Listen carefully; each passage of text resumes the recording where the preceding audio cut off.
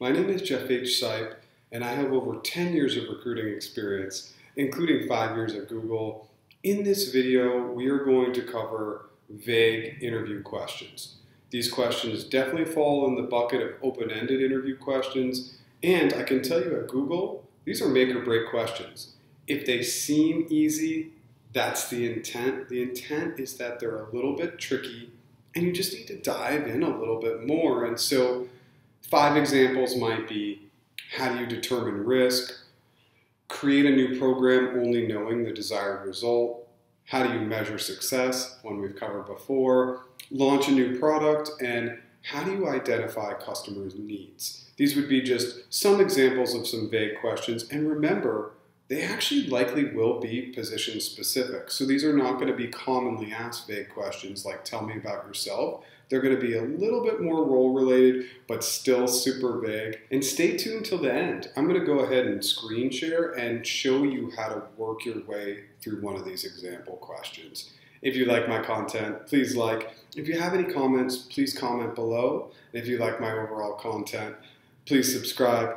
So item 1, restate the question. Yes, this is something we've touched on many times, but vague interview questions are likely going to be less than 10 words, and classically they're about 5, 6, or 7 words. And so restating vague questions, it might do a couple of things. It might help your brain get that connectivity, and it definitely might trigger your interviewer to give you a little bit more detail or information, and narrowing that focus can be super critical to your success. Item 2, write it down. Of all the interview questions, no interview question is more important to write down than a vague one, and the reason is simple. You're trying to make this connection between the auditory and visual, and if you write it down, the actual words you need to focus on are going to jump off the page. Circle them, focus on them, and that will really, really help you have success. Item number 3, another concept we've talked about before, is take your time. And so in no other question is it more important to slow down and organize your thoughts. Getting a few of your organized thoughts onto paper will just ultimately save you time, and you don't want to dive into a vague question. You will go down an unwieldy path and you will not have the success you want. Take those 30 seconds, take that minute, even longer. It will help. Item 4, question the words. This is absolutely the most critical of all the items I'll talk about today.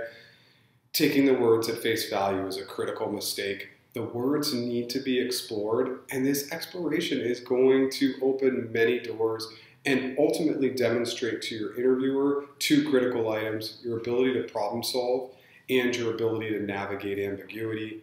So a quick example before we go into our longer example. Let's go back into the example of how do you measure success. When you think about measure, you would think, what are we trying to measure? Usage, adoption, money earned, time saved. And in correlation, if you look at success, you would want to know, is success determined by delivering it on time, meeting or exceeding revenue targets, level of quality, happy customer, happy internal stakeholders, etc. And this is just scratching the surface, but this is a quick example of how you'd want to dive in. Item 5, solve. I think one of the other challenges with vague questions is we think about questioning the question, but then we don't ultimately solve for it. And so at some point, you are going to have to make some assumptions.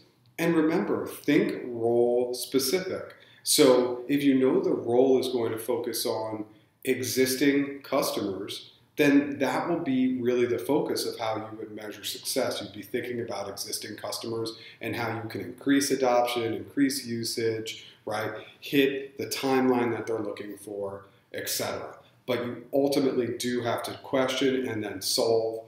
And then lastly, item 6, follow-up questions. Specific follow-up questions, ideally 2 to 3 is perfect. This tends to be a real struggle for my clients. You want to focus on questions where you weren't really able to go in depth and on subjects that you know really well. Item 7, example, let's go ahead and solve. So now on the screen share, let's cover the question, how do you identify customer needs? Start by restating always, and then the initial questions that we're going to focus on are 3 words: identify, customer, and needs. These are the 3 items I would want to explore. Before I could identify needs, first I would need to know more about the customer. So are they a new or existing customer? If they're new, have I had any interaction with them before? Text, email, phone? Have I ever shared any information with them? Maybe are they utilizing a free trial of my services? Did they fill out a customer interest survey, etc.? If they're existing, first place I want to go is historical data that I can reference. How long have they been a customer? When was the last time if they had any service at all? And when was the last time I had any form of communication with them? So if they're new or existing, some of the items I'm going to want to focus on are, what are some of their desired outcomes and goals, short-term, long-term? Are they small, medium, or a large customer? What is their industry? Are they growing, stable, or actually in a declining business? And what is their primary reason for utilizing our services? Based on this information with the customer, then I would want to flip and identify. And ideally, whether they're new or existing, I would want to identify needs by a face-to-face meeting, but if not face-to-face, definitely video. I would want to ask them great questions and come up with a plan. And then if we flip over to needs, I would want to identify needs based on history, budget, timeline, resources, risk, scope and scale, stakeholders, and working towards that shared vision. Now I want you to pause for a second, and at this point ask your interviewer, as I think about this role, it would be important for me to solve focusing on supporting an external existing customer because that's the focus of the position. Would you like me to solve for this specific case?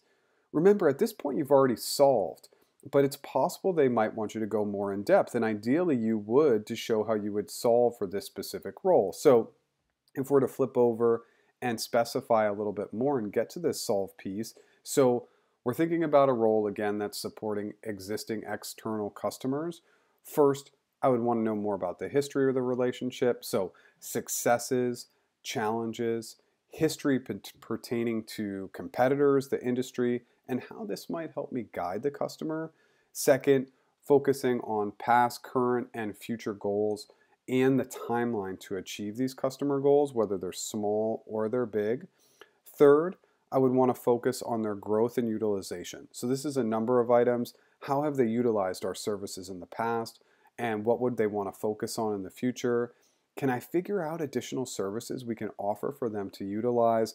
And then in correlation with growth and utilization, I would want to make sure we were assessing risk and just understanding the overall scope and scale of the customer. Fourth, I would want to understand if there were any changes to the budget. Are they wanting to shift the budget in any way? And my main focus would always be to increase the budget, but only if it makes sense for my customer at this time, given their financial needs. Fifth, I would want to understand resourcing. Does the customer have the right people in place? And this would include the stakeholders component and subject matter experts on both sides. Also, do they have the right tools in place, and do we have the right tools to support them? Sixth, and the last item we spoke about before, which is a shared vision. I would want to work hard to create a shared vision with the customer. Based on the other 5 items, does that shared vision we create ultimately support their desired goals, objectives, and outcomes? Lastly, follow-up questions. Can I provide more detail into how I look at historical data to help identify customer needs? I only briefly mentioned stakeholders. Can I tell you more about the importance of how to identify customer needs through stakeholder relationships? Is there anything else specific I can clarify for you? In closing, the biggest takeaway I want you to have from this video is to explore the words. Don't take these words at face value. Really dig in and you'll have great success. Please like, comment, and subscribe. Thanks so much.